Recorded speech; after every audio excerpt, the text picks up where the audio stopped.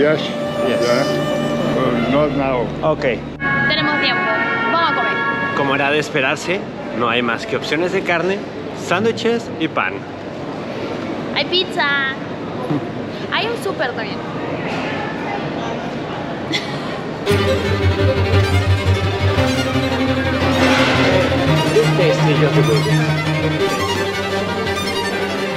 Pedí catsup, pero cuesta 3 y cacho leis. ¿Te cobran por un ketchup?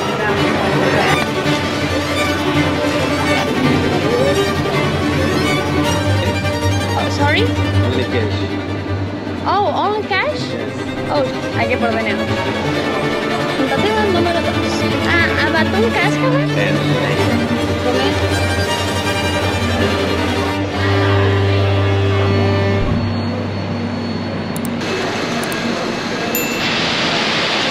¿Escuchan eso?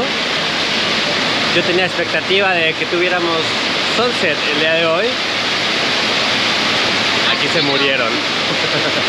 Es aquí primera clase.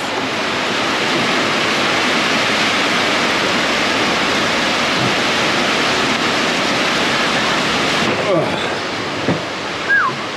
32 y 34. 33, 30 y... Sí, 32. ¿Vamos separados? Pues parece ser. Pero siéntate en esto. Igual. Está un poco confusa la situación de los asientos por acá. Teóricamente tenemos el 32, pero ahí está un señor. 34 está separado. Estamos un poco perdidos, así que nos sentaremos acá y después vemos qué. Bien nos lo dijo Adriana, cuiden sus lugares porque la gente se sienta en donde quiere.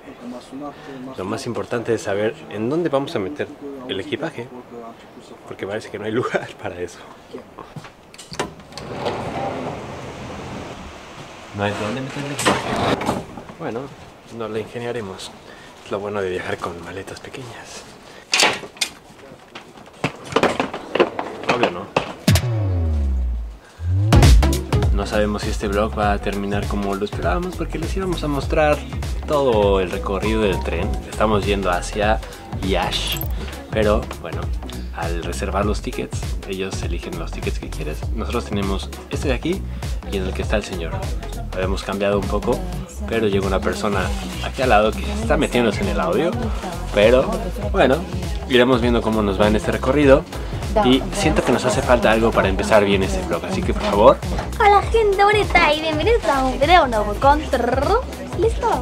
De aquí a Iași 6 horas. Vamos a ver cómo nos va. Si vienes a Rumania y vas a agarrar un tren, tened en cuenta que no son muy puntuales los amigos de acá. Se supone que el tren iba a salir a las 4:10, son 4:35 y seguimos en la estación. Pero todo bien porque nosotros no tenemos prisa y nuestros amigos nos están esperando, pero tened en cuenta. Y las 6 horas de viaje empiezan ahora.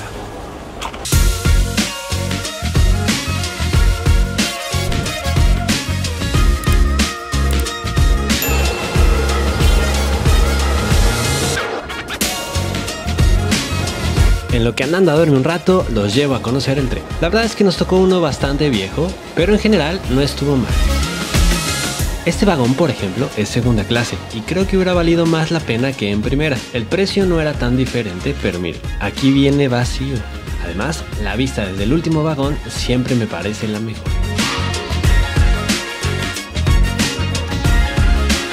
La única diferencia con primera clase, solo el tipo de asientos.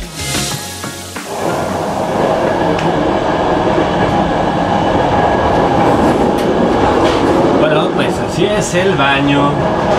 Está limpio, hasta ahora está limpio. Bueno, la verdad es que el viaje está siendo bastante aburrido. No hay mucho que mostrarles en este tren que tiene 5 vagones y todos son iguales. Así que se me ocurre que, ¿por qué mejor no les platicamos al acuerdo que llegamos hace unos días? ¿Platicamos sobre el viaje? No, sobre el ejercicio. Ah, claro, perdón, yo estaba medio dormida. La verdad, yo estaba dormida, entonces aún estoy conectando los cables. Una de las cosas más difíciles de hacer mientras viajas es mantener una rutina.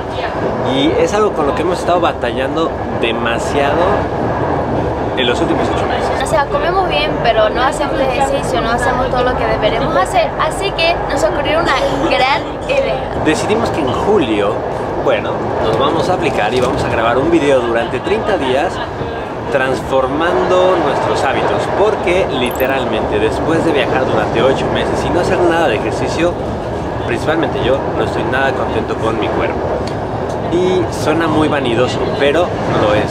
La verdad es que mientras viajamos a tiempo completo estamos viviendo, y eso incluye que necesitamos hacer ejercicio, mantenernos saludables, comer bien. Es algo que hemos perdido definitivamente y vamos a retomar. Así que haremos un video en julio, al inicio de julio y una final de julio. Bueno, yo no sé exactamente si hará así, esto fue el video ahorita para no informar. E intentaremos grabar todo el mes documentando este cambio de hábitos y a ver cómo resulta esto, porque yo tampoco estoy muy contenta con mi cuerpo y con mi carita. Así que julio será un mes de nuevas cosas. ¿Por qué se los decimos hoy? ¿Qué día es? ¿14? 14 de junio. 14 de junio, ustedes esto lo van a ver seguramente más adelante porque falta mucho contenido que no les hemos mostrado o que no les habíamos mostrado, que ya está ahorita en el canal, váyanlo a ver aquí. Pero bueno, creemos que una manera de ponernos en forma y ponernos a hacer las cosas es decirlo, hacerlo públicamente, y este video es justamente para eso. Veamos después de esto qué sucede.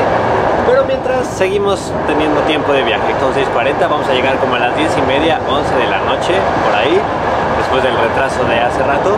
Pero sigan viendo un poquito del b-roll de este hermoso país en Rumania, pero antes... Y como no estamos en julio, seguimos comiendo.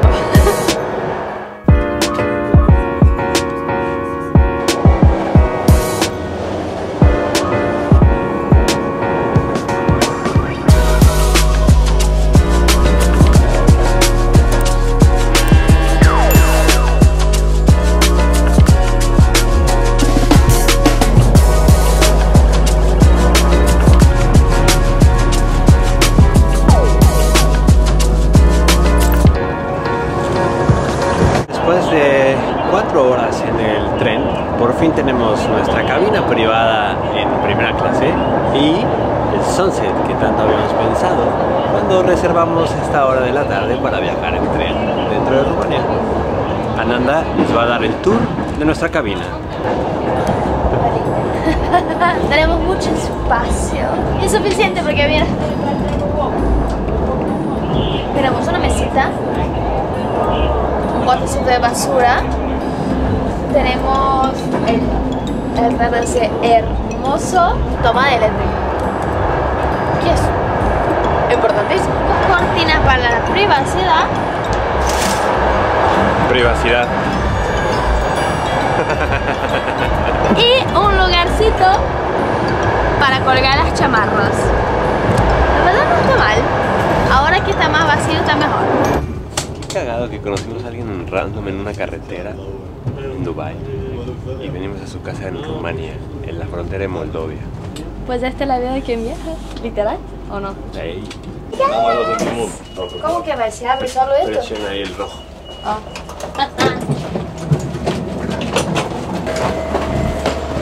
Oh.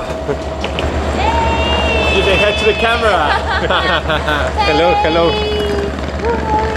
Bine ați venit. Esta, sin duda, es una de las mejores cosas que nos pasan en nuestro viaje. Conocer personas alrededor del mundo y dejar nuevos amigos en todos lados. Not tired, but Gaby y Oleg nos estuvieron esperando junto con un delicioso banquete de bienvenida. todo vegetariano. Y bueno, después de nuestro recibimiento de ello con una cenita vegetariana deliciosa, llegamos allá. Iași es esta ciudad, la segunda más grande de toda Rumania, que la verdad, ya la empezamos a recorrer un poquito, se los vamos a mostrar en lo que queda de este vlog. Tan grande. No es tan grande, no a comparación con otras ciudades grandes en Europa o de los países de los que venimos. Iași solamente tiene 500,000 habitantes. ¿Es más ¿Se imaginan? que mi ciudad? Sí, es más pequeña que Nueva Iguazú.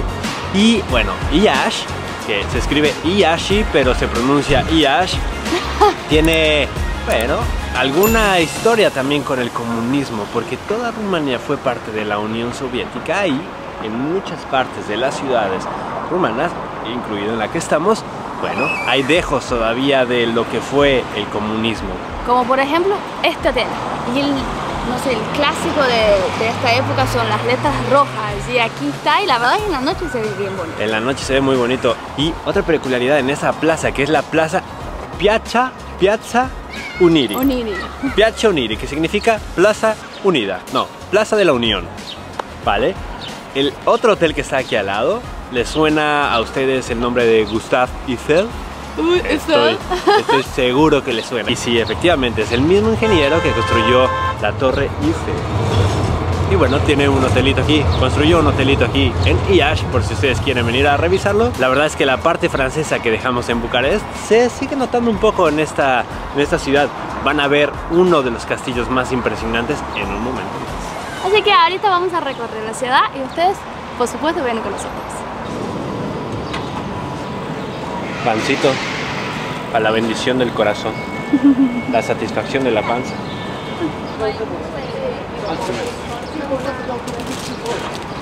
¿Quieres que lo pruebe? Ah.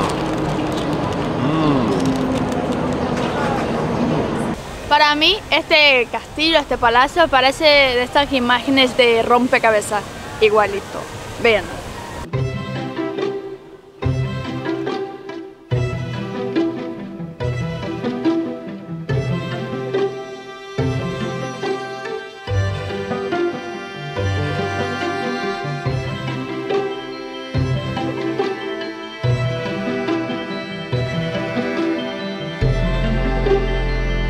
Y ahora más especialmente porque pues tiene dinosaurios, ¿no? ¡No es la mamá! Se ubican, ¿no? No es la mamá. O sea, de la familia de dinosaurios, por Dios, se ubican. Y bueno, antes que nos agarre más la lluvia, ya vamos de camino al departamento. Es chistoso porque empezamos este vlog con lentes de sol y ahora estamos bajo lluvia. Empezamos esta parte del día así, pero bueno, así se nubló y no hay mucho más que enseñarles porque la verdad Iași pues es la segunda ciudad más grande de Rumania, pero no es tan grande, al menos la parte del centro histórico es prácticamente lo que vieron. Pero los siguientes días parece que vienen algunas cuantas aventuras. Varias tipo abrazar osos. Vamos a ver qué viene por delante, pero si les gustó este video, por favor recuerden apoyar, suscríbanse al canal, síganos en Instagram y... Gracias por estar una vez más aquí con nosotros. Nos vemos en el siguiente video. ¿Listo? Vamos. No hay dónde meterle aquí. O sea, de verdad no me gusta McDonald's, pero no había otra opción. Pero estas papas llevamos 3 bolsas de esto, es lo malo de viajar. No le crean a todo el mundo que dice que viajar es lo más bonito del mundo. Es lo más bonito del mundo, pero es la vida real. ¿No ubicas a Baby de la familia de dinosaurios? ¿El nene consentido? El Baby, el dinosaurio que sale de un huevo, que dice, no es la mamá. ¿El nene consentido? Nene soy consentido. ¿Dinosaurio? Nene soy el más fenomenal. Se acaba aquí este video y esta relación.